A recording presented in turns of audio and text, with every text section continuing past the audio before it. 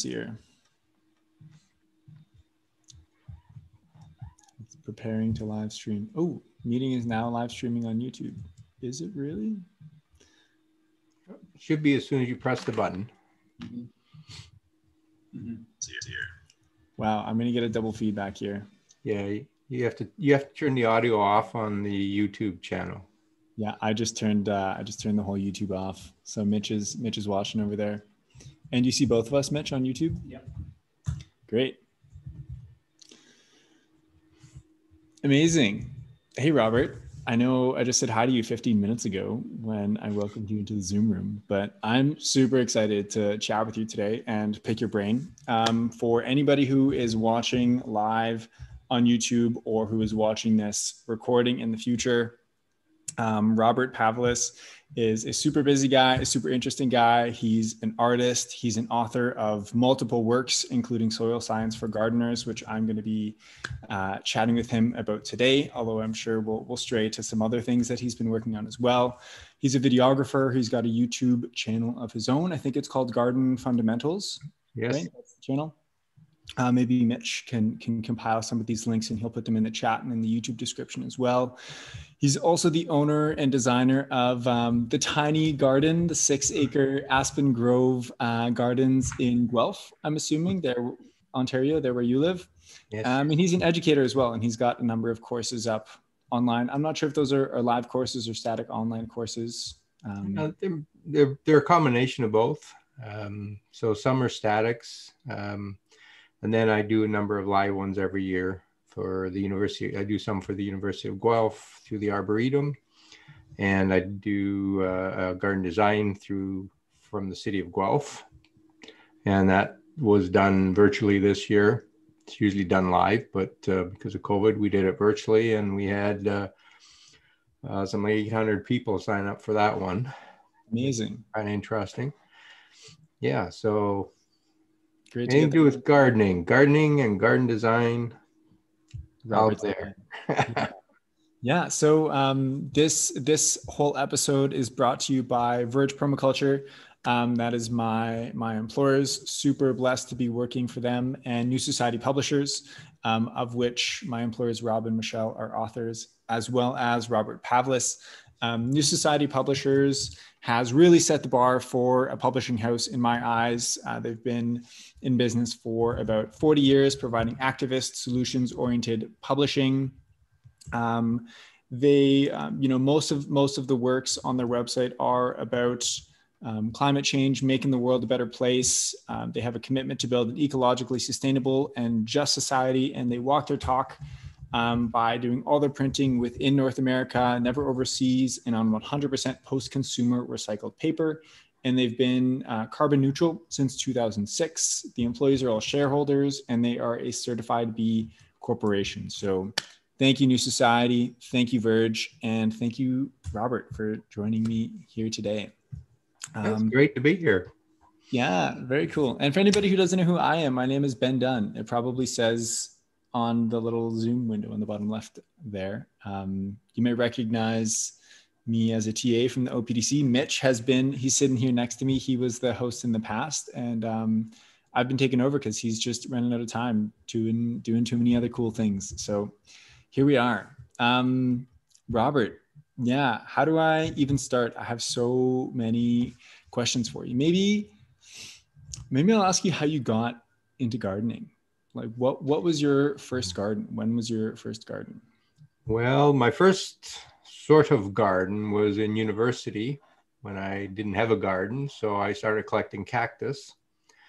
And pretty quickly I had about 150 cactus growing in the apartment. And then we finally got a house with a small garden. So then I got interested in vegetable gardening and general gardening. Then I got into orchids, and at one point I had over 1,000 orchids growing in the house. Yeah, that's not a really good idea. They produce a lot of humidity and it's not good for the house. But I just went nuts with orchids for 10, 15 years. And then I was getting a little older, and we're getting closer to looking at retirement. So we decided to move out to this current property. So we specifically looked for a place that I could do some real gardening. So we ended up buying this 6-acre property, and I'm turning it into a botanical garden. Wow. It's a private botanical garden, but it's just my place to play around. So I've always had plants ever since university, really. And if I didn't have any ground to grow in, I used pots. And as soon as I got some space outside, I went outside. And when you said we bought Aspen Grove Gardens, was that you and a partner? Well, I'm married, yes. Yeah. So, interestingly, she knows nothing about gardening, doesn't care about gardening. All of these years, we have this rule that anything inside the house is her domain and everything outside is mine, and we don't argue that way. So she'll tell me she doesn't like things outside. She hates magnolias, for instance, but she can't really criticize those because they're outside. Yeah. Not her domain. But she doesn't garden. So she loves walking around the garden and loves going out into it. But we kind of keep it separate that way. And that way we don't fight so much. Yeah, whatever works.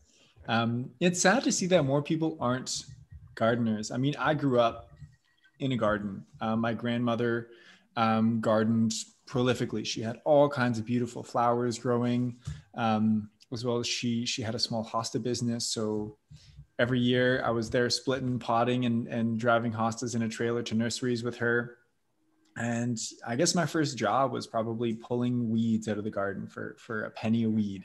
And I remember splitting the weeds to try and get extra pennies and make that extra buck. But there's something so special about being out there in a garden and helping things grow and like having all this abundance around you. At least that's something that I've always loved about gardening. And it's sad to see that it's not more of a bigger cultural value, at least in, cities like Guelph, Toronto, where I'm from, or Calgary. You don't see many gardens.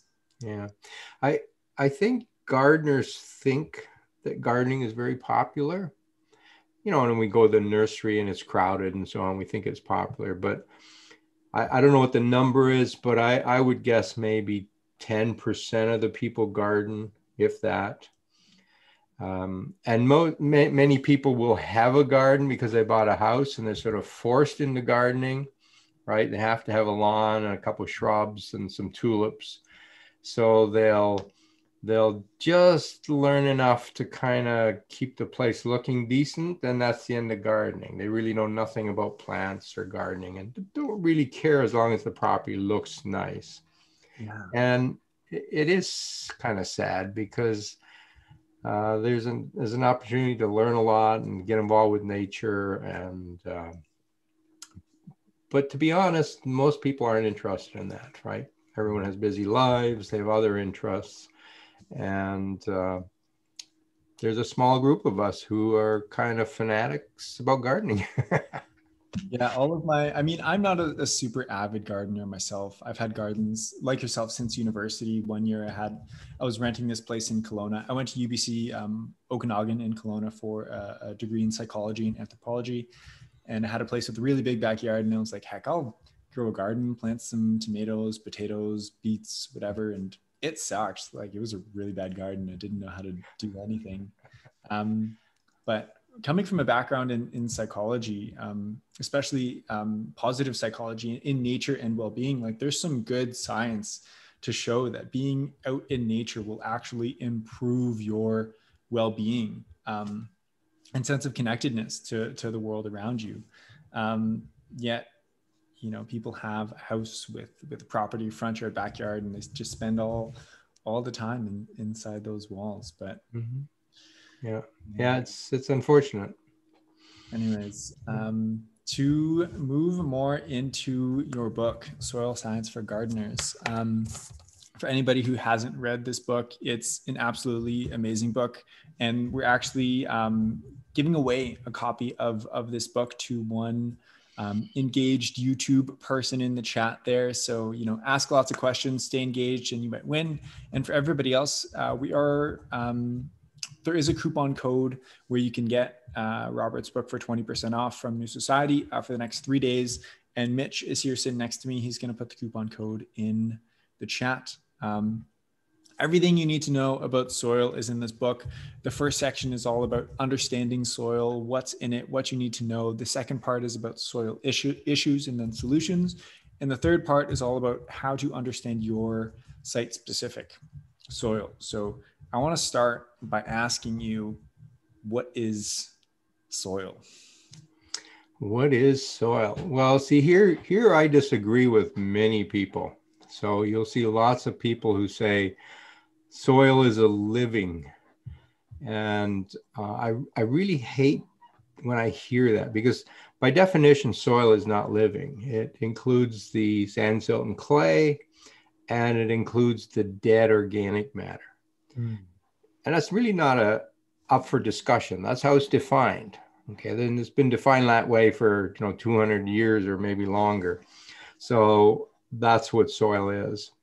Now, there is something called a soil ecosystem, which is the whole thing, right? Including all the living organisms, all the plants, the trees, the perennials, the insects, the bugs, everything. That's the ecosystem. And we can talk about the ecosystem, but if you're going to talk about soil, it really is not living. And the reason why that is important, I think, is that as soon as people think soil is living, they start creating a whole bunch of images about soil which are incorrect. And there's a whole bunch of myths going around, like we have to feed the soil. Well, you really don't have to feed the soil because it's not living. It doesn't need to eat, right? So you understand soil much better if you accept the fact that it's not living, right? And there's an analogy I use that I'm not sure how many people actually appreciate it. But we walk around in air, and there's bacteria in the air, and there's fungi in the air, there's plants growing in the air, but we don't talk about air as being living, right? Air is not living. And yet the same thing happens in soil, and suddenly soil is living. Okay, so soil is kind of the equivalent of air. Both are dead, and there's living organisms in it, but the material itself is not living. Yeah, that's a really interesting and important distinction, because in the same way that soil is not living but provides space for life and is part of this ecosystem, air functions in that same way. And mammals, reptiles, animals, plants breathe air, and like you said, there's other things within this ecosystem, but it's inert, but it is part of an ecosystem. So that is an interesting distinction. But then, would you place a distinction between soil and dirt? Well, the definition of dirt, I don't know what the official definition is, but my definition is that's the stuff on your shoes and on your clothes and the dust in your house. That's dirt. So outside, we don't have dirt. We have soil. Yeah. Inside the house, you have dirt, and you sweep it up and get rid of it. Okay. So dirt really shouldn't be applied outside. Oh. That stuff is too important and too precious to us to call it dirt. Wow. I like that. It is so important and so precious. And I wish more people understood the value of healthy soils, because without soil, we are all dead. We're all dead. We're definitely dead. Yeah. In fact, a number of years ago, I was asked by the university to develop a gardening course for the general public. So it was going to be run through the university, but it's not a university course. It's a general public gardening course. And I sat down and said, okay, we're going to talk about trees and perennials and grasses and weeds and stuff. And what else should we talk about? And I went to my library and I pulled out 2 big books, and these were all like 600-700 page gardening books. One happened to be called Canadian Gardening. One had 3 pages about soil in the very back chapter, and the other had nothing about soil. And that just threw me. And I said, well, this doesn't make any sense. So I designed this course. It's a 6-part course, and the first part is all about soil. And it's the most important thing. If gardeners understood the soil and what goes on in the soil, the rest of gardening becomes so simple, because everything's based on that. And new gardeners don't learn about the soil. And I understand that. I'm a new gardener. I want pretty flowers. And I understand that. That makes sense. I want to see things. I want to eat things, right? I want carrots and blueberries. I don't care about soil. I want something about plants. But as those gardeners get more experienced, they reach a point where they say, geez, that soil is really critical. And every time I have a problem, it's either bugs or soil. Mm-hmm. And if I get the soil right, I grow better plants, and it's easier to grow plants. So at some point in that development of the gardeners, they reach a point where they say, soil is really important. I better sit down and learn about it, right? Unfortunately, that doesn't happen early enough. But I understand why. The average gardener doesn't care. They only want the flowers. If something blooms, that's great. That's all I need to know, right? But when we think about it, when we're talking about growing things, we kind of can only control three things. One is the light, and we don't have much control over that. I mean, I can put a plant in shade or in sun, but whatever the sun gives me, that's the light I've got. I really have no control over it. If you're in Calgary, you have longer days in the summer and shorter days in the winter. If you're down in Florida, you have the same days all year round. You can't control that. So then there's water, and we really can't control water too much either. I mean, sure, we can add a bit extra here and there, but the main water source comes from the sky, and we don't have any control over it. So what's left? Well, it's the soil. It's the thing that's holding up our plants. And we can control the soil, and we can do things to the soil to improve plant growth. But the other things we really can't control. We can't control the air, for instance. We usually don't have to, because there's lots of CO2 in the air and we can ignore it.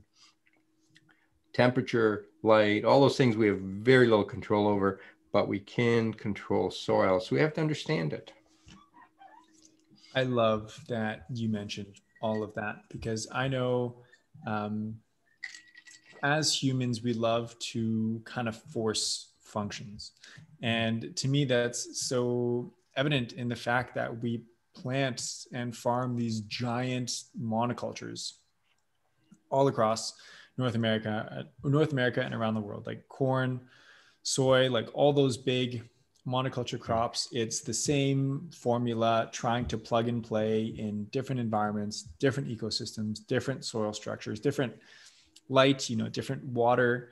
And we just think, okay, we'll just copy and paste this everywhere. But you can't do that. You have to, well, I mean, you can, but it's going to come back and it's going to bite you in the ass.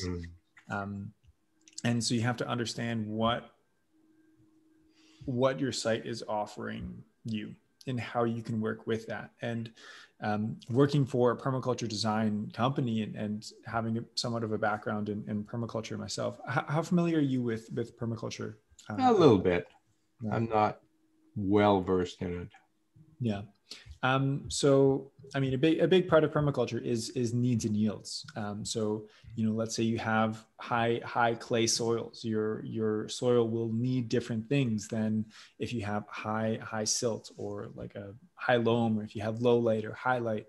And I guess to me, one of the fun things about gardening is learning to work with your site and what it's offering you, and how you can build the soil to work with the plants in that area. Yeah, it's one of the things gardeners love to do is to fight their soil, right? Fight the conditions. So we plant things that want a different pH than we have, and then we ask, well, how do I change the pH, right? Or we put things in that want to be very moist, and we put them in a dry spot, and then we wonder, well, what do I do to make them grow? And lots of times on social media, people ask questions like that. I say, well, don't bother. Like, don't fight it, right? Figure out what you have, and then pick plants that grow there. And for lots of people, not everybody, but for lots of people, there's quite a wide range of plants that will grow in whatever you have. And if you pick the right plants for that, it makes gardening so much easier. Mm. In my garden, I mean, I grow some like 3,000 different plants. Amazing. And I don't change the soil for any of them. I don't change the pH for any of them. I do plant some things in the sunny area and some things in the more shady area because that's important. Almost nothing I grow gets watered unless we have a serious drought. And you know what? They don't all grow. Some die, right? And those plants don't belong here. So I Mm-hmm. replace them because there's so many other things you can grow. Like, don't fight things that don't grow for you. Yeah. Um, and I think particularly new gardeners, they pick the plants again. They're plant focused. So they pick the plants first, they put them in, and then they try and figure out how to make the thing grow. You know, had a lady the other day talking about a lilac that wasn't doing very well. It's been in there for 2 or 3 years, and she just wanted this lilac to perform. Well, she was growing it in a real heavy shade, right? Wrong plant, wrong place. No matter what she did, she was never going to be successful, right? Yeah. She should have started right from the beginning. And it wasn't actually her fault. The nurseries gave her bad advice. But she needed to pick something that grows in the spot she has, and then she can be successful with that plant, right? You cannot fight Mother Nature, at least not very much. We can help along a little bit. We can improve that soil, but we can't change light and water and all those other conditions. We can't change pH for the most part, right? Fighting pH is sort of a never-ending battle. In fact, someone was here today, and I was showing them I grew one snakebark maple, which likes acidic soil, and I just really love it. But I have put sulfur around it every year, Mm. right? And how long does that last? Well, I have to do it every year for the rest of my life. I mean, that's really a stupid decision to put that in. Like, why would you do something like that? Right? I don't grow rhododendrons and azaleas. I don't grow blueberries. I love blueberries, but Mm. I don't grow them because they don't grow in my soil. My soil is slightly alkaline, right? Don't fight the soil. Don't fight the conditions that you don't have. Find plants to fit. Yeah. I love that. That was very well said. And a lot of what I've learned in my own education within permaculture would all the permaculture gods are clapping their hands at that, because it's like, yeah, you have to work with what you got. I'm curious to know how you learned everything you did. You said you started your first garden in university. I don't know if you studied something garden related or ecology related, or if this has all been your own experience along the way. My background is in chemistry. So I have a chemistry degree and a master's in biochemistry. And that gives me a good grounding for understanding a lot of these things.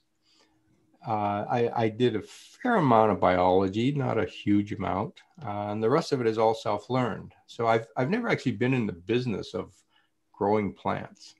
There's always been a hobby. Yeah. My business is actually in software development and running businesses and marketing. Oh, wow. So that's way over the other end of the spectrum here. And plants have always just been a hobby. But I find that if you take the time and learn all this, and then of course spend years practicing it, you'll learn it. But I think it's important to take kind of a scientific approach to these things, especially today. The biggest problem we have today is that there's way too much information about any subject. Yeah. But we're talking gardening, so way too much information. And there's all kinds of social media groups for gardening. And some of them are quite good, and many of them are really bad. And I just cringe when I see the stuff that's being promoted on some of these sites. It's just completely wrong. But people write it And everyone assumes that everybody on those social media groups is an expert, so they believe it. And so in some ways, it's harder to learn gardening today than it was 50 years ago. Yeah. Because 50 years ago, you had to get a book. There was no other options. And it was hard writing books. Like you couldn't just publish them online, like through Amazon and so on, right? Anybody can be a publisher today. In fact, I have a couple of books on Amazon too that I self-publish. So I know anybody can publish a book and know absolutely nothing about the subject matter. But that didn't happen, 30, 50 years ago. You had to be an expert to get a publisher. It was a long process and so on. So most books were reasonably good. But today you get on there, you got blogs. I mean, there's YouTube channels where every YouTube I see is wrong. Wow. And they're giving all kinds of advice on what you should do in the garden. And I just cringe. And it's really hard today for a new gardener to weed through that because it all sounds so legitimate. Like here's this expert. He's got 200 videos already under his belt who tells you how to grow things. And turns out he hasn't got a clue what he's talking about. Right? Yeah. So it's so hard to sift through that and actually learn the right thing. So I guess the solution is you really have to spend time figuring out who you want to listen to and pick a few good people. There are some really good people online. Who would you recommend for myself for first of all? Why wouldn't I? There's another fellow, I'm not going to think of his name now, out of England, who does a lot of vegetable gardening. Charles Dowding. Charles Dowding. Yeah. Okay, like I watch one of his videos, and rarely do I find something on that where I would say that's wrong. Yeah. Right. I may not agree about something, but it's kind of one of those iffy things that we could both be right. Right. Yeah. But he's rarely saying something that's just completely wrong. Another one in Canada that's quite good is the Laid Back Gardener. The Laid Back Gardener? Yeah, he has a blog. He publishes a blog every day. Wow. Which is mind-blowing.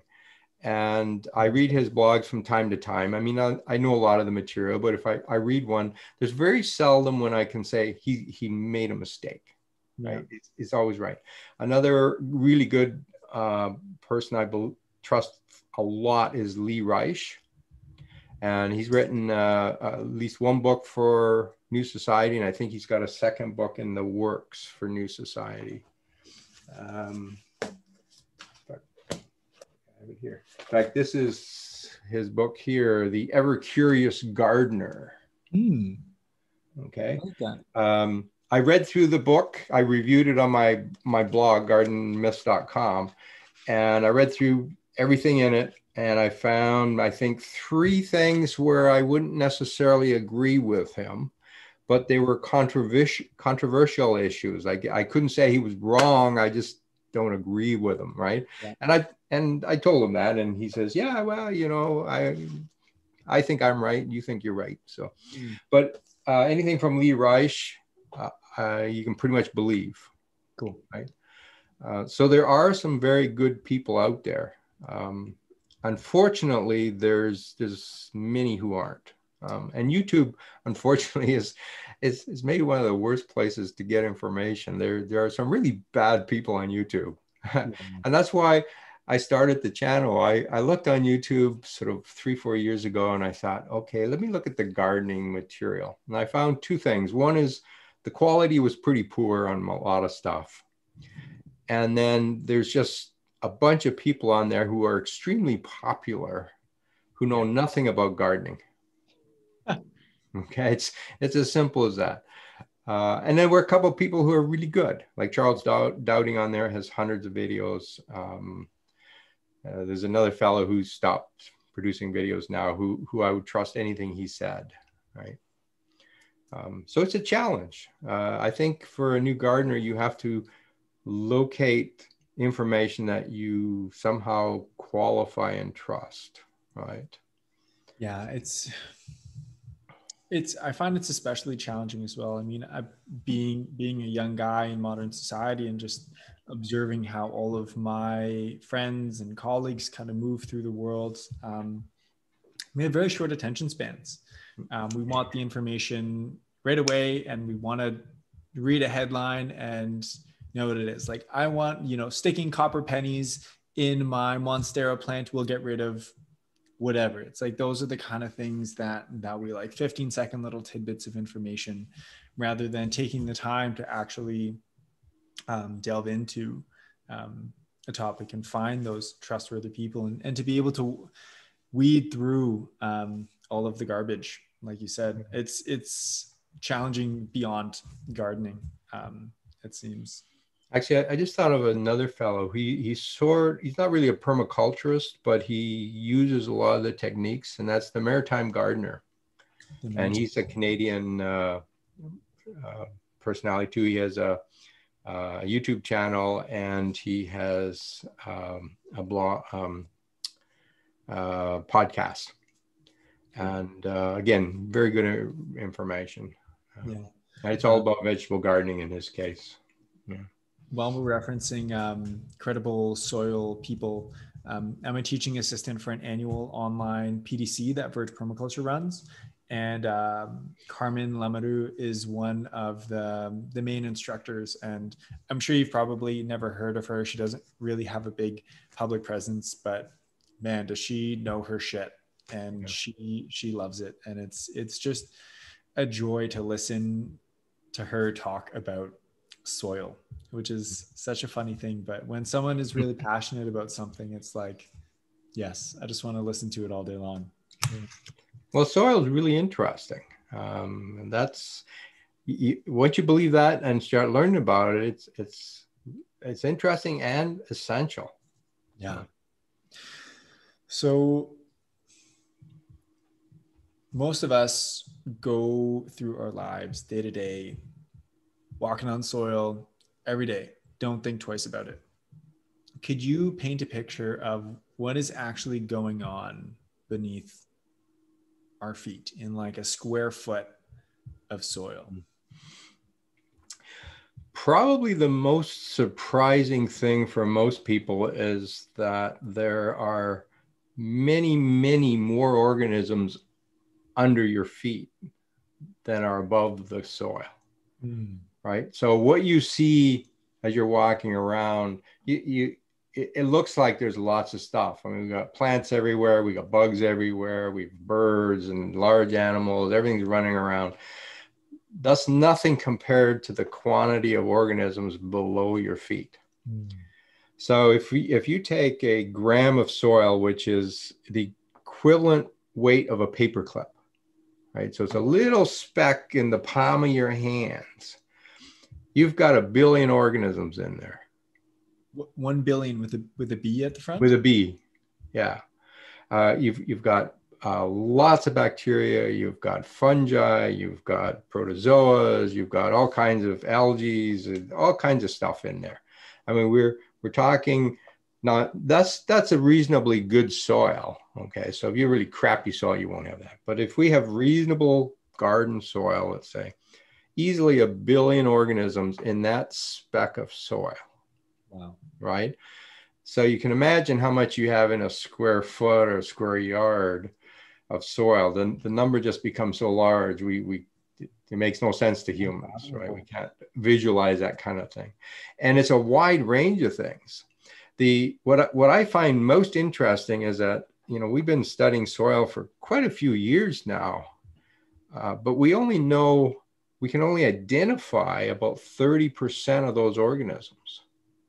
We don't know how many bacteria are in soil, like different species now, not quantity. Okay. We can get a handle on quantity, but how many species of bacteria are in that soil? We don't know. We think there's 70% more than we've identified. Okay, but we don't know. Comes to fungi, same thing. We've only identified a fraction of the fungi that are actually in that soil.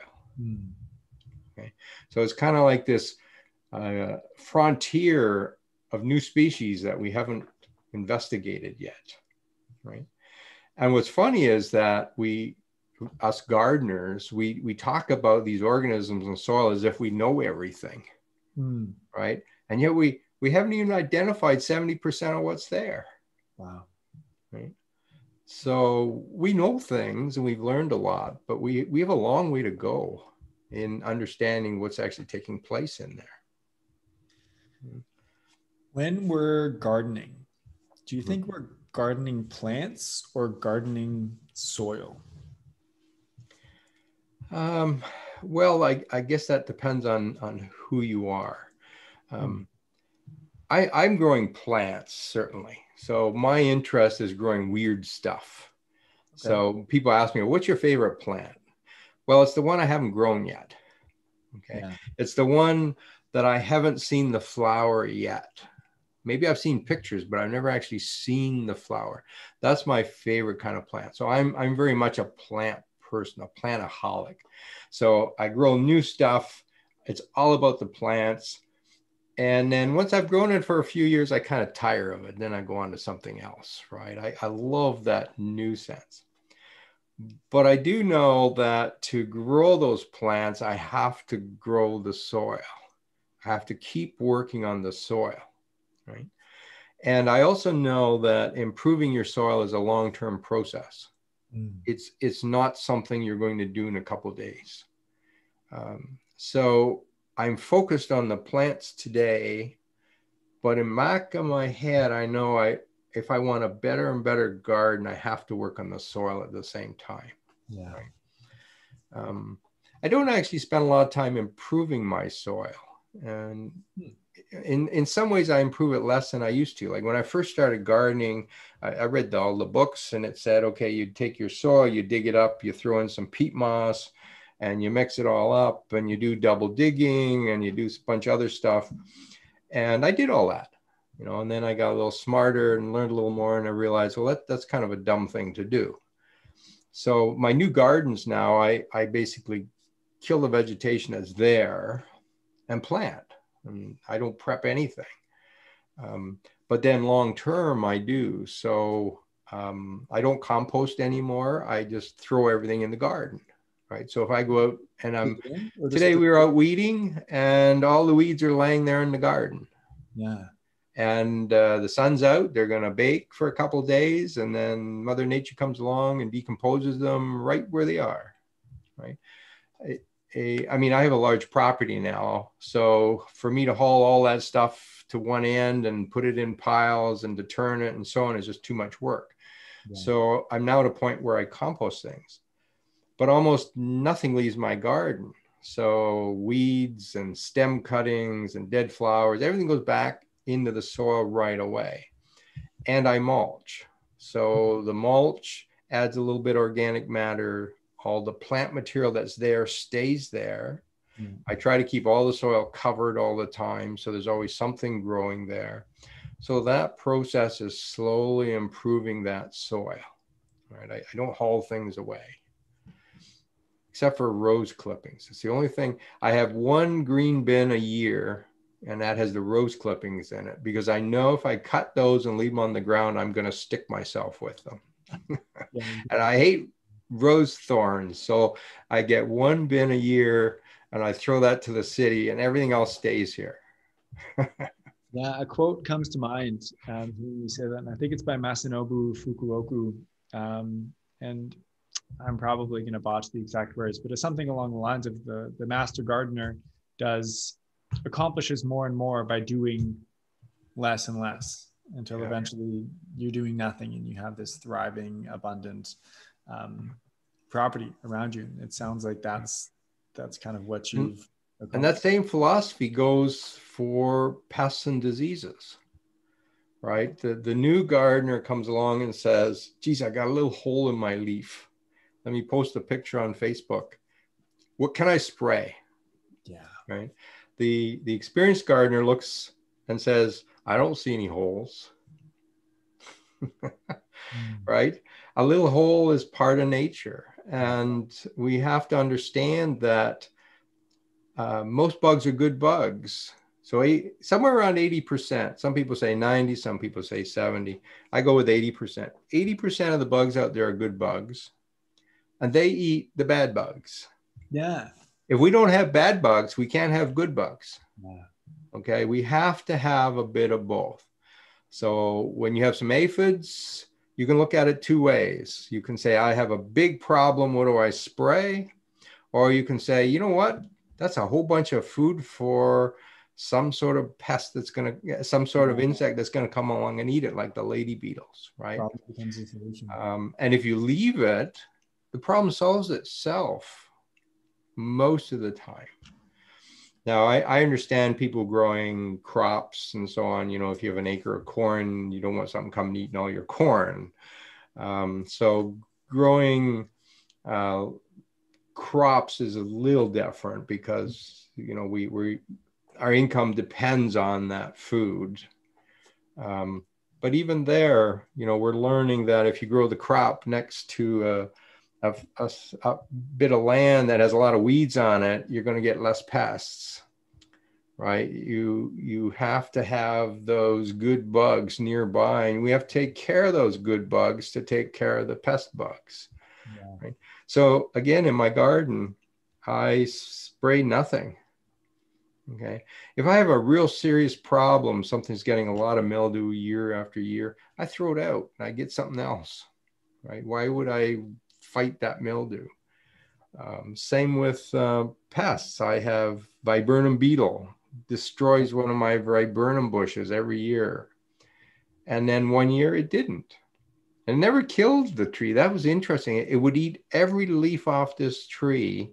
And then by July, the leaves would all be back again and the pest is gone. And that happened year after year. And I just said, okay, well, have that tree. That's your tree. And it will die at some point. It didn't. It survived. And in the last 3 years, I haven't seen a viburnum beetle. Amazing. But I didn't have to do anything. I didn't have to spray. I didn't have to, you know, mix home remedies and stuff, which almost never work. I just left it. And somehow nature solved itself. I have no idea how. I don't really care, except I didn't have to do anything to fix the problem. Yeah. There's so much we can learn by just observing nature and mimicking the patterns found in nature. And one of the first things you notice is that things take time. Things are moving very, very slowly. If you're looking for a quick, immediate fix, it's going to come with some consequences. Like if you're just pumping your soil full of liquid soluble fertilizers, you know, eventually, again, that's going to come and bite you in the butt because you're not encouraging those natural soil systems and ecosystems to develop and learn how to take care of themselves and develop the resiliency they need to make your life easier in the long term. Yeah, I'm a big believer in doing very little, but slowly improving the soil. Yeah. Right. So my soil now compared to 15 years ago is much better in my older gardens than it was back then. But it's been a very slow process. You can't change soil quickly. Yeah. Right. Do you, it sounds like you have a lot of perennial systems. Do you have a vegetable garden as well? Yes. Yeah. Got to have some vegetables.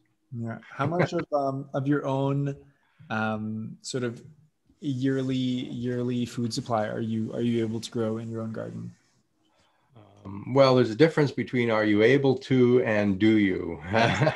I don't actually grow a lot of that. I like my vegetables fresh. So we have a short season. So once tomatoes are ripe, I eat my tomatoes from there until frost.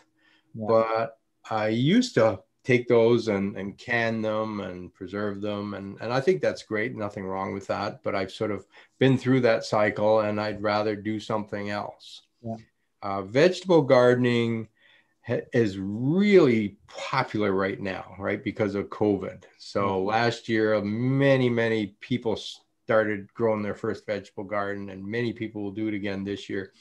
And one of the things they're going to learn is that growing vegetables is not easy. No. It's a lot of work. There's a number of issues. There's a lot to learn.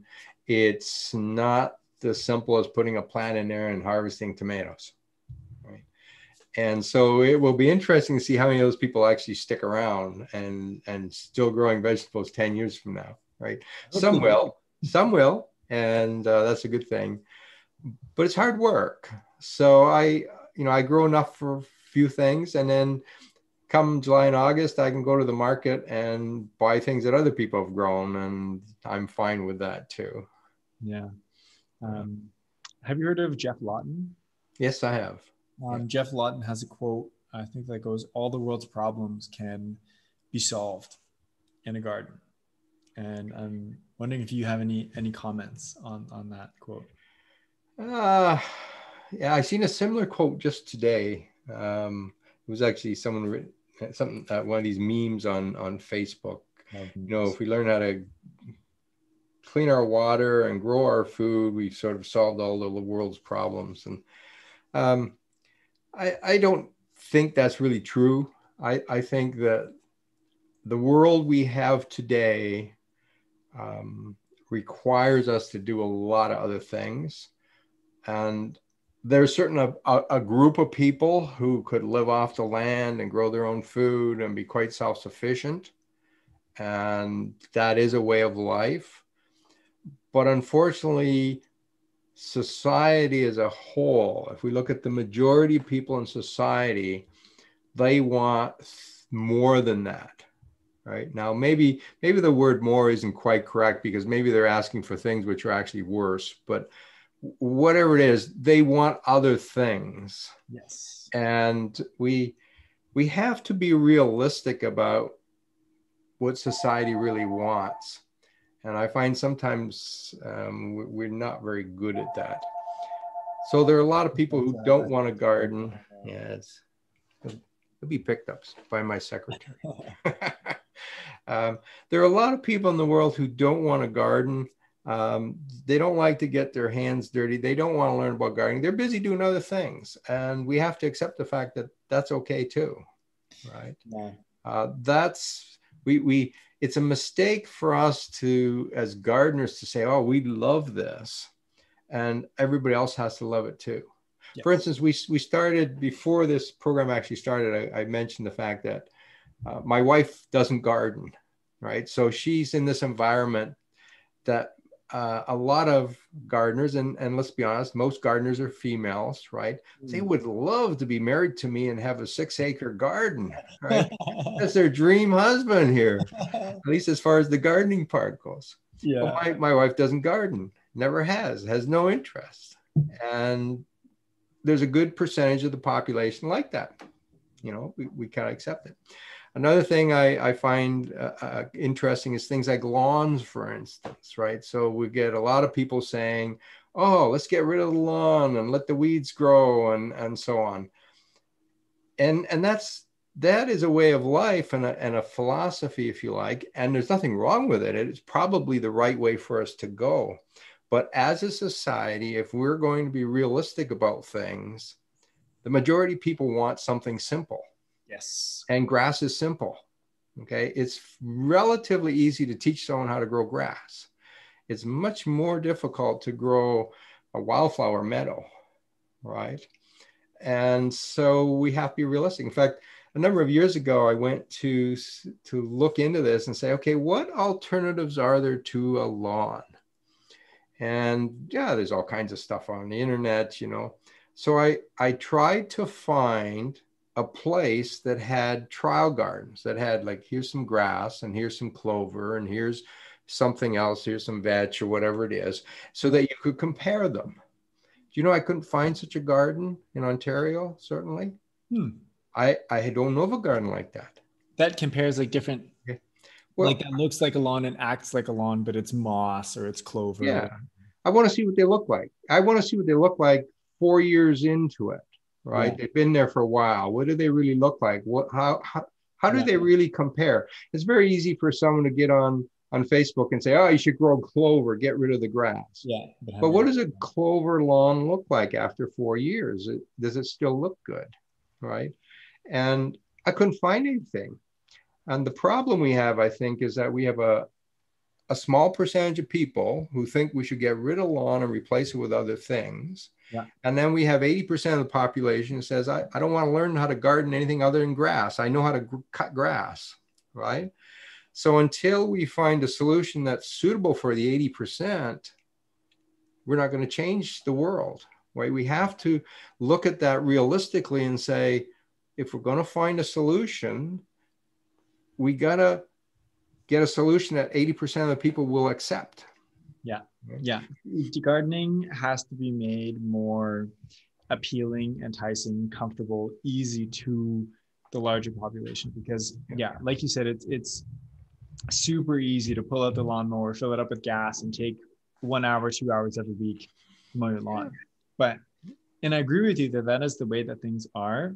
But I mean, maybe I'm just one of those people that's like, rip up the lawns, plant the gardens. But hearing what you've been saying about how your perennial systems, your 6 acres of perennial systems now require very little effort at all. I would love to see more of that in a suburban environment. But you got to remember, I spent 50 years learning how to do that to make it easy. You see, that's the catch, right? And then it's like, where's the time that people are going to have to do that when they work 40 hours a week? They have families, they have, societal responsibilities, and how do you fit that in there? I mean, I agree. We should have much less lawns. I'm all in favor of that, but I'm also realistic enough to realize that telling people to get rid of their lawns isn't the solution. We have to show it to them. Yes. So I actually know the people at City. So I went to them and said, I have a project for you. And there's actually a group in the city who's interested in the environment and so on. So this is the right kind of group. It's not the politician guys. And I said, why don't we take a new subdivision that has townhouses? Yes. And we take every front yard and we plant it with something different. Yeah. And then we see what happens. We monitor that over the next 5 years. And after 5 years, we can invite everybody in Guelph to go and look at these lawns, and we can show them, look, this clover lawn looks just as good as the grass one beside it, and it really works. And here's how simple it is. You know what they told me? We have a bylaw that says when you put in a new townhouse, you have to lay sod. You cannot sell that townhouse without sod. That hurts. Yeah, doesn't that hurt? Yeah. I thought, you got to be kidding me. Like, who's that stupid? That's so frustrating. My city is that stupid. I still think it's a good project, and I'd love to see it. Well, then I started looking. I said, well, these alternative lawns, they got to be everywhere. Someone's got to have one of these. And there's an institute in Hamilton that promotes alternative lawns. They don't have a sample for you to go look at. They just have documents that tell you should do it. Yeah. So I know a new bylaw is being proposed in Toronto.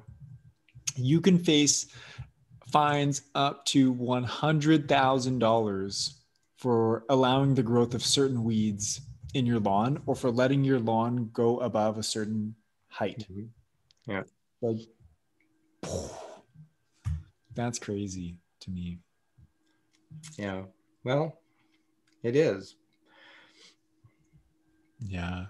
Well, yeah, I love that idea though of the subdivisions and experimenting with different lawns. One of my like super long-term later in career goals is to work with someone who does subdevelopments, like developing small communities, and try and permaculture-fy that community. I think Bill Mollison and Jeff Lawton were involved in a project in Los Angeles. I think it was like,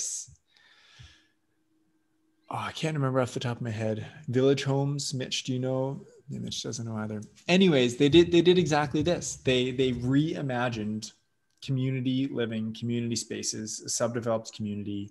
They planted a whole bunch of fruit trees and berry bushes, and they had lots of ponds and water harvesting features, and all of the houses were south facing to incorporate passive solar infrastructure, so you weren't using unnecessary energy to heat and cool homes. And in the summer and the winter. And to me, I mean, of course, this makes so much sense because I have now been in the permaculture space for about a year now. But to anybody outside the space, it's like too difficult, too much to think about, too expensive, not the most efficient use of space. And yeah, like you said, it's like, of course, there will be people who just don't want to think about it at all. And then there are the people who are going to be really excited about it. And then having to strike a balance between those two. Yeah. So I kind of got distracted from asking you questions about your book because I had other questions for you. So you have a book on garden myths, and I think we've talked about a couple, garden myths here, common misconceptions. But what are, the top three, let's say, myths that you run into when you're working with people? One of the really big ones, and this gets us back to soil, is using Epsom salts in the garden. So Epsom, and I find this really funny because Epsom salts, if you go and buy a package, it says right on there what it is. It says magnesium sulfate. Yeah. All it is magnesium and sulfur. Okay. Yeah. So we know what's in it, but people use it for all kinds of things in the garden. So pest control, disease control, it doesn't do any of those things. People use it to stop blossom end rot on tomatoes. Okay. Well, we used to think blossom end rot was a calcium deficiency, which it's not. We know that now. But even if it was a calcium deficiency, how would adding magnesium solve that problem? Yeah. Okay. In fact, it turns out if you add too much magnesium to soil, it actually ties up the calcium and you can actually cause blossom end rot. Now, I don't think most people are adding enough to do that, but it is potentially possible. So it turns out blossom end rot is a watering issue. It has nothing to do with any of that. So the magnesium sulfate they're using simply doesn't work. There's zero reason to use it in the garden, except if your soil is really deficient in magnesium, then it will help a little bit. But it's an awfully expensive way to find magnesium. There's much cheaper sources of magnesium. Yeah. Right? So Epsom salts does not belong in the garden, and yet it's recommended so many times. Wow. Right. Other big myths are things about fertilizing. People really don't understand fertilizers. And we can talk about synthetic fertilizers or organic fertilizers, and there's lots of myths about these things. Probably the biggest one is that when the organic material gets decomposed, it ends up being very simple ions, what chemists call ions, right? So nitrate, phosphate, potassium, chlorine, these are all ions. And once they're in solution, that's how plants can absorb them. As large molecules, plants can't absorb them. So if I take a large protein molecule, which could be 1,000 different atoms, and I put it on a plant, it's useless, absolutely useless. Plant cannot use that.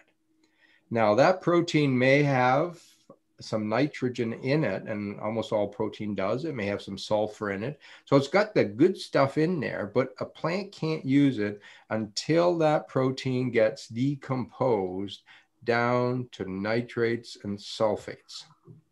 Okay.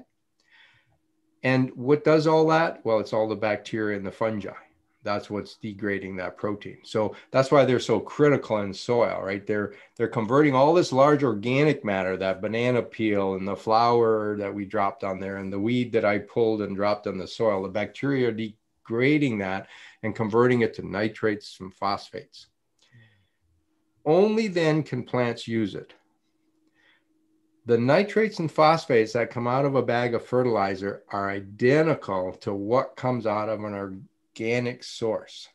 So if I start with compost or a bag of synthetic fertilizer, before plants can use either one of those, they're identical. Absolutely the same. Okay. And many people think somehow if it comes from an organic source, it's somehow superior. It isn't. Bacteria don't care. They can't tell the difference. Plants can't tell the difference, and labs can't tell the difference. So if I take a pile of compost and I decompose that, I digest it to release the nutrients so it's ready for plants, a lab cannot tell where it came from. It could have come from a bag of fertilizer. I guess Okay. that makes sense. But let me just finish the story here. So, because what I'm not saying is that these two sources are identical. What I'm saying is that the nutrients are identical. What people don't understand is that when I look at the synthetic bag of fertilizer, it has no carbon in there. It has no humus in there. And that's what we get from compost and manure. And that is critical for soil building, right? So organic sources are much better, not because of the nutrients, but because of the carbon that's in there and the organic material that's in there. That's what's so important for our soil. So if I choose between the two, the organic source is much superior, but not for the reason that most people think. Okay. When you break it down like that, that does make sense, because when you break things down to their smallest level, it's just molecules, atoms, and those small little bits and bobs that I don't know too much about because I don't have a background in chemistry. But that is a really good distinction between the two, and that definitely gave me some clarity on the difference. Yeah. The other big thing about fertilizers, which I find amazing, is people have absolutely no idea why and when to use fertilizers and what fertilizers to use. And I'm talking not new gardeners here. I'm talking the gardening books. 90% of the gardening books, 90% of the gardening blogs and YouTube channels and so on, they have no idea what fertilizer to use. Okay. Many of the products on the market, the manufacturers of fertilizers, I don't know what they know, but based on the products they're giving us, they have no clue what fertilizer to use. Okay. And here's a little example that the viewers can do. So let's say you're growing roses or tomatoes. Maybe most of the viewers grow vegetables for this group. So you're growing tomatoes and you want tomato fertilizer, right? So you go to the store, which in our case is going to be online, and Google tomato fertilizer and set it to get images. It's easier that way. And look at all the images. Every fertilizer has a different formulation. Okay. Virtually everyone is different. Yeah. How can they all be perfect tomato fertilizers if they're all different? Yeah, they can't. They can't. At most, one is correct and the others are wrong. And it turns out even the one that you might think is correct is actually wrong too. Okay. And there's two main reasons why it's wrong. And you can do this with roses or tomatoes or whatever fertilizer you're picking, doesn't really matter.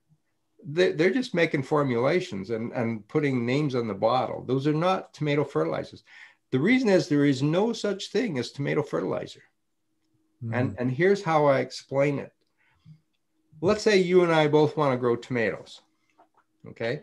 You get your soil tested and you're very low in nitrate. You got everything else, but you're low in nitrate. Yeah. I get my soil tested and I got lots of nitrogen, but I don't have any potassium. Yeah. Are we going to use the same fertilizer to grow tomatoes? No. No. You need nitrogen, I need potassium. Yeah. So the key to this is that when we fertilize, and it doesn't matter whether this is organic or synthetic or anything else, when we want to add nutrients to the soil, we replace what's missing in the soil. We don't actually feed plants. Okay? If I have soil that has everything that plants need, I don't need to fertilize. I don't need to add anything. I can grow tomatoes. right? If I have soil that's deficient in one nutrient, like potassium, I have to get some potassium in there. And then I look for a source of potassium, right? Yeah. So we don't fertilize plants, we replace missing things in the soil. Yes. Right? And that's something very few people understand. Fertilizer manufacturers certainly don't understand it. Anyone who recommends a balanced fertilizer as the best fertilizer hasn't got a clue what they're talking about. Most of the NPK ratios on fertilizers are actually wrong for most plants. So if we're talking about house plants or things in soilless mixes, for instance, they're completely wrong. And gardeners don't know what to buy because they don't know what's missing in their soil, right? So I'm a gardener, I go to the store or I go online, I say, what fertilizer should I use to grow tomatoes? And I'll get answers. And they're all wrong because nobody knows what my soil is missing. Right? And it brings it back to the beginning of the discussion as well about actually understanding your own site specific context and soil type, and knowing how to work from there, and not forcing functions and fighting what your own circumstances are. Right. So one of the options, of course, is I can get my soil tested all the time, which I don't actually recommend people do. The other option is use something like compost. Compost has pretty much everything you need. So if I put an inch of compost on my soil every year, I'm probably okay. So what I tell most gardeners is grow stuff. Okay. If the stuff grows, you don't have a nutrient deficiency and you don't have to fertilize. Yeah. Now get some organics in there, some manure, some compost, whatever you can buy locally, because that means there's less transportation costs and less pollution and so on. Doesn't matter what it is. It could be mushroom compost, like for Guelph, just a little bit outside of Guelph, we have mushroom growers, so we can get that stuff cheap. I can get horse manure locally. I can use that. Whatever it is, put a little bit of that in every year and forget about fertilizing. Yeah. Right. Again, I grow, including my vegetable garden, I grow like 3,000 things. I don't fertilize anything. Right. And I don't have the world's greatest soil. It's not like, I just lucked out and I got the best 6 acres in the world for growing stuff. But most plants are not that fussy. Yeah. And as long as I keep adding a little more organic in, and I keep the organic I have and reincorporate it in the soil, it just starts going around in a cycle. And I just have nutrient levels that are high enough that stuff grows. Yeah. Right. That's pretty much the main takeaway that we try and distill in the permaculture design course, at least in the soil section, is like, regardless of what soil type you have, adding compost is probably going to fix what you have, like increasing biodiversity, adding compost, mulch. Yeah. It adds that, and the important part of that compost is not the nutrients. It's really the humus part. By the way, humus actually doesn't exist, but you'll have to go to my blog, gardenmist.com, and read about that. But there's no such thing as humus, although we do tend to use the term and most people understand it. So I tend to use it too, but there's no such thing as humus in the soil. But that's the important part. That carbon material is what encourages all that soil life. They all live on it. And what we don't realize is that when I take an orange peel and drop it on the soil, microbes come along and eat it. And they grow, they prosper, they multiply. So now I have more microbes. But microbes don't live very long, so they die. Yeah. But dead microbes is more organic food. So we have this cycle going, right? The orange becomes bacteria, and the bacteria die, and they become fungi, and the fungi die, they become more bacteria, and it just goes around and around in a circle until a few nutrients drop out the bottom, and plants pick those up. Right? But in that process is when we're building good soil. Yeah. It's that process, both as it's going on and the result of it, that's healthy soil. Right? So healthy soil is defined as something with a lot of biological activity, a lot of stuff growing there.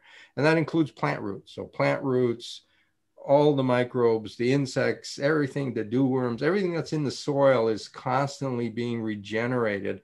And that's producing natural compost right in the soil. You don't have to add that once it gets going, right? Mm. So the compost is kind of like the starter to this whole cyclical process. Right? Yeah. And not only is compost good for the garden, but it reduces food waste at the home level too, which is pretty awesome if you're recycling or if you're composting veggie scraps. Before I do ask you more questions, and I imagine I would have an unlimited amount if we kept chatting. Mitch, do we have any audience questions in Google Chat? I better pull up my email here. Looks like. Oh wow. Okay. There's quite a few. There's quite a few audience questions. So we have a question from Ayla. A few questions from Ayla Fortin, actually. The first one is, I would like to know more about using mushrooms in soil remediation. Could you comment on that a little bit? Well, I don't really have a lot of comments. I asked the question once, how easy is it to grow mushrooms in the garden? Like how easy is it to go out and get some mycelium and bring it home and put it in this garden? And I never really got a good answer to that. And when I'm looking for an answer, I'm looking for a scientific answer. I'm looking for a scientific article that says, you know, if you move these fungi, they will grow. Here's the problem with moving microbes around, and that is that if they're in the area, they will find your soil and grow. If the soil is not suitable for them, then they won't come. You really don't have to move them around. Now, I know you can grow some fungi on wood and so on, and there's a whole agriculture around that. But in general, I would just let nature bring them. Okay, there's fungi spore everywhere. If they like your soil, they will find it and they will grow, and you don't have to do anything about it. Yeah, I like that answer. Again, the mushrooms that want to grow will grow. And Ayla, if you are looking at learning more specifically about mycological remediation, I'd encourage you to check out Paul Stamets. He's doing a lot of really, really awesome work in that field. Ayla has another question. I used to work in a university greenhouse. I had issue with using inorganic fertilizers as I believe they burn the microbes in the soil. Do most organic fertilizers not kill the soil microbes? No, they don't. In fact, when you take again, the first thing to understand is that there's no difference between inorganic fertilizers and organic fertilizers as far as the nutrients go, right? So they're identical. So we have a nitrate molecule from the compost and we have one from a bag of fertilizer, and a bacteria comes along and looks at them. They're identical. If the one burns the microbes, the other one will too. If you believe that synthetic fertilizer harms microbes, then compost also harms microbes because they're identical. They both produce the same nitrate. So now where does this idea come from? Well, it's all about dose, right? If I take too much nitrate and put it on a bacteria, it'll kill it. Okay. If I take too much nitrogen and put it on the lawn, it will kill it. So it's a dose thing. If I add, so in the old days, we knew that if you take your fertilizer and you fertilize your lawn and you put too much in a spot, it kills the grass. So we have this thing in our head that says synthetic fertilizers kill things. Well, they don't. In fact, if you monitor your microbes in soil, what happens is as soon as you fertilize with synthetic fertilizer, you see this big spike in growth. The population increases because suddenly they have lots of food. Okay, the thing that keeps microbes from multiplying is a lack of food. So you just fed them, you get this big spike, and that lasts for a while until the nutrients are used up, and then it crashes and our population comes back down again. Now, So if I add too much, it harms them, but it doesn't matter whether it's synthetic or organic. But if I add a small amount, it actually helps them grow. Hmm. And that's a myth that 90% of the people out there don't understand. Yeah. If you're looking to learn more garden myths, Robert has 2 books on garden myths, Garden Myths Book 1 and Book 2. Correct. Lots of garden myths to jump into.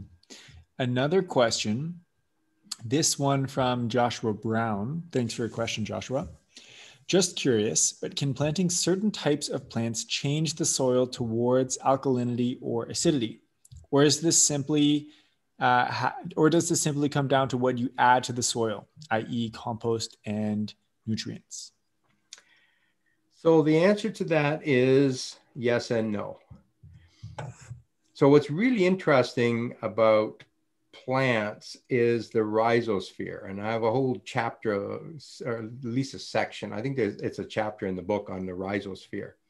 So what plant roots do is they actually alter the pH around the roots in an area called the rhizosphere. The rhizosphere is a very thin sliver of soil around the roots, and they actually condition the pH. And the pH could be 2 pH units more acidic than the soil itself. Wow. And that's one of the reasons plants grow in alkaline soil. Plants should not grow in a pH of 7.4 because they can't get enough nutrients. But what actually happens is that the pH around the roots is actually around 6. And that's why they grow. Okay. So yes, plants definitely condition the pH of the soil. The problem now is that that's a very thin amount of soil, like it's a fraction of the soil. The net effect on the whole soil system, the whole garden, is 0. Okay. And so this is, again, one of these things that I keep telling people, don't try to change the pH of your soil. So let's take my soil here. It's a 7.4 pH, so it's slightly alkaline. Our soil has a lot of limestone in it. When rain comes through the sky, it picks up CO2, turns to carbonic acid. So when rain hits the ground, it's acidic. In fact, it's quite acidic. It's like a 5.5 pH. And that's without the pollution. Pollution can drop it even more. So rain is acidic. It's been falling on my soil for the last, I don't know how many million years, and I'm still alkaline. So what effect do you think a few plants growing in there are going to have? They don't. And that includes things like pines. Everybody thinks pine needles are acidic and pines will adjust the soil and soil under pines is always acidic. That's a myth. Pine needles are not acidic. Pine soil under them is not acidic. Now, maybe over millions of years, they might be able to change the pH a little bit. But in the time frames we're talking about in gardening, no, soil doesn't change. No matter what you do, no matter what plants you grow there, it won't change. But on a microscopic level, plants actually adjust the pH around their roots. Wow. That definitely busted a few preconceptions I had. Yeah. Thanks, Robert, and thanks, Joshua, for your question. We got a question from Rebellious Rainbow Unicorn. Thanks for attending all of our live streams, Rebellious Rainbow Unicorn. We love having you. Does Robert have anything to say about Mel Bartholomew, the Square Foot Gardener? Yes. So I read his book. It's got to be 40 years ago, 45 years ago, whatever, when I first started gardening. And I thought, there's some very interesting concepts in this book. But the whole square foot gardening movement, if you like, I think is kind of silly. Okay. But there's some key concepts in it. And if you distill those out, you want to use them. So the main concepts are plants can be planted closer together than you really think. Certainly closer together than agriculture does. So that's important. The second one is if we make really good soil, we can put things closer together and they still grow. This idea of making squares, 1 foot squares, I think is absolutely silly. Okay. And I've even seen products you can buy, they're plastic boxes with plastic things you snap in so you know exactly where the 1 foot squares are. And you know, it's 9 onions per square foot or whatever the rule is. You know, a tomato needs 2 square feet and so on. I think that's taken it to an extreme that's silly. Okay. But the idea of planting in beds instead of rows makes some sense. The idea of moving your rows closer together makes a lot of sense. And it turns out that when plants compete with each other, there is some competition amongst their roots and nutrients and water.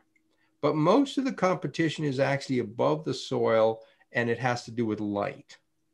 So provided the plant still gets enough light, you can actually move them quite close together, provided there's enough nutrients and water in the soil. And in a lot of gardens, you would have that. So there's some very good concepts, and there's some things I don't agree with. The other concept is that as soon as you go to square foot gardening, you automatically go to raised beds. And I think there's a place for raised beds. I think the world has gone nuts about raised beds. A lot of the new gardeners in the last 2 years think that that's the only way to garden is with raised beds. And by raised beds, I'm talking about walled raised beds. So you have to have walls around them, okay? When I started gardening many, many years ago, I used raised beds, but I didn't use walls. I just raised the soil up a little, you know, maybe 6 inches, 8 inches, whatever. I had wider beds. So I like beds that are 3 to 4 feet wide. I'm a pretty tall person, so I can easily reach in 2 feet from both sides. So 4 feet works. I made permanent pathways, which were small. That all makes sense. Yeah. To put walls around there doesn't really make a lot of sense. And what really bothers me is there's a lot of people who build these things 3, 4 feet tall. And then they go, how do I fill this thing? I just phoned the guy who delivers soil and it's costing me like $1,000 to fill these boxes. Yeah. Well, now what do I do? Right? You don't need that. And everyone says, well, it's easier to garden, right? Because you don't have to bend over. Well, I thought about that last year, and I didn't time it, but I kind of kept track of how much bending do I do to grow crops. Yeah. Okay. Well, when I prepare my bed, I use a rake, so I'm standing. Then I will bend over and make a little trough and put my seeds in. Now I have to bend for that. Weeding, I do a little bending, but I mulch a lot, so I don't have to do a lot of weeding. Harvesting, a lot of things you harvest standing up. So peas and beans and tomatoes and cucumbers are all on trellis. So I stand up for that. So I'm not bending over. The amount of bending you do in a garden is so little. Why would you spend hundreds of dollars to build a 3 foot high box? Okay. So that I'm against. So I think some of his ideas were very good and really important for gardeners, but the ideas are taken to an extreme that are kind of silly. Yeah. Yeah. Thank you. I'm restricting myself from asking my own questions because there's more audience questions. Love Cat asks, what is the predator of spider mites? Sounds like she has, or he has, a spider mite problem in the garden. I don't really know. To be honest with you, I don't worry too much about the bugs in my garden. They just kind of take care of themselves. So I know that's a dumb answer, but that's a good answer. It is. You have a lot, if you get a lot of variation and so on. If I have a real important outbreak, I will Google it and find out what to do about it. Yeah. But for the most part, I don't have those issues. Something comes and eats them, and I don't care what it is. Yeah, you let nature do the work for you. Freegan Dave Hartman. He's watched a lot of the live streams. Thanks for joining us again, Dave. Any comments on adding clay to decomposed granite soils? Adding clay is rarely recommended. So I don't know what decomposed granite soil is, but people do add clay to very sandy soil. So the problem with sand and silt is that they have no what's called CEC. They don't have charges on the particles, so they don't hold nutrients. Clay holds nutrients, and that's the big advantage to clay. So adding some clay to sandy soil, to me, makes a lot of sense, although it's not generally done as a practice. Yeah.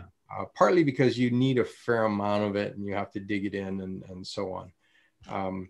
But from a scientific point of view, that does make some sense. The advantage of clay is that it holds on to nutrients. Sand and silt does not. That's the big benefit to clay. On the topic of clay, my coworker and good friend Mitch here just bought his very first property, and he wants to start his own black currant orchard. He does have pretty clay dominant soil, so he has a couple questions for you. His first question is, have you ever grown black currants, and what have been the complications, if any, or some things to think about if you've grown them? I've grown white and red, and my dad's always grown black. I think black tastes awful.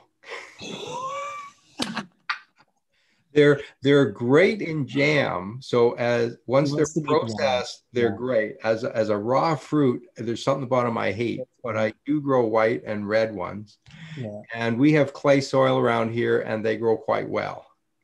So currants do quite well here. They're relatively easy to grow. Nice. Yeah. Mitch is very thankful for your answer.